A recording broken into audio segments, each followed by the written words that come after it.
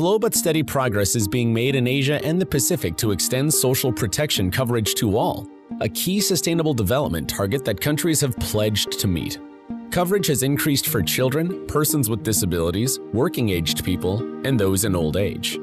However, coverage and benefit levels are low. 45% of people still lack access to any social protection scheme. Only 1 in 5 children are covered, and well below half of mothers of newborns have access to a maternity benefit. Less than 1 in 3 workers are covered for injury, but far fewer can rely on unemployment protection.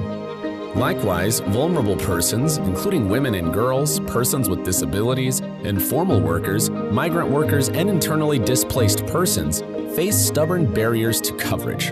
Concerted effort is needed to address existing gaps and release the potential of social protection systems to build more protected and resilient populations now and into the future.